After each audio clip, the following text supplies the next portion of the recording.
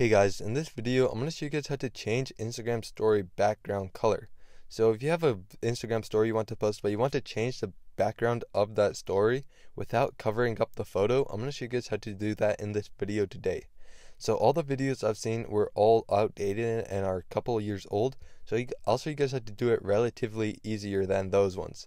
So it's quite a simple process, but you want to make sure that your Instagram app is updated before you do anything else, so that this method actually works for you. And once you do that, you can head over to the Instagram app, and you're going to want to head over to the post a story option here. So just head over to just create a story real quick. Don't post it yet, but head over to the story creating section. So just click on story here, and then choose whatever photo you want. It does not matter at all right now.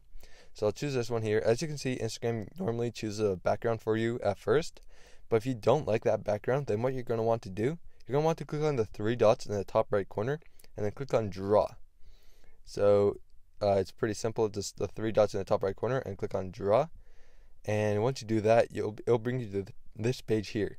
Here you're going to want to choose on a color that you want as the background. So you can even draw on it if you want to, but to do it you want to click on the color and then hold down on the screen, and it will fill the entire screen as that color, as you can see here. And once you do that, as you can see, you can put stickers and stuff if you want to on here, and you can draw on the background. You can do whatever you want before you actually add the photo in. But as you can see, you can draw on it as well using the draw option. But if you don't want to do any of that, you can just let me undo it real quick and show you guys how to continue. After this, let me get rid of this let me add the background and get rid of this sticker. And once you are at the stage where you have the background perfected, you're going to want to click on the sticker option and then scroll down until you find an option that looks like this one right here. It should look like the last photo in your camera roll, and it should be a little circle.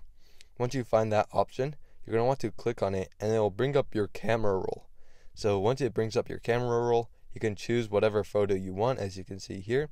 And I'll just choose this photo right here. And once you choose the photo, it will bring it out onto your screen as a sticker. And as you can see, you now have the background that you wanted with the photo that you wanted without it covering it up. So I hope this video was helpful. If it was, I'd really appreciate a like and subscribe. Leave any questions you have in the comment section below. I'll do my best to answer them. And I'll see you guys next time.